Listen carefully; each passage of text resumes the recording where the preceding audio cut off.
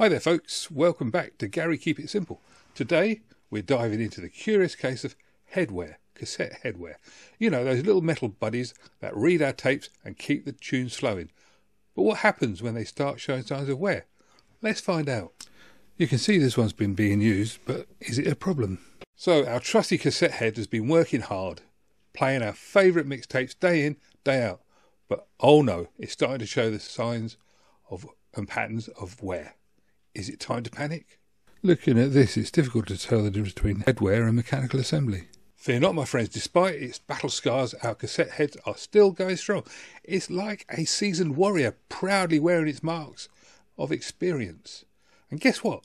The music hasn't missed a beat. You see, cassette heads are resilient little creatures. They know that wear and tear are just part of the job, so they can keep on trucking, making sure we get to enjoy our tunes without a hit. So the rule is simple. If your head is playing and sounding good, leave it alone. Don't fiddle with it. Don't fix what isn't broke. And there you have it, folks. The great cassette head mystery solved. Remember, a little wear and tear won't stop the music.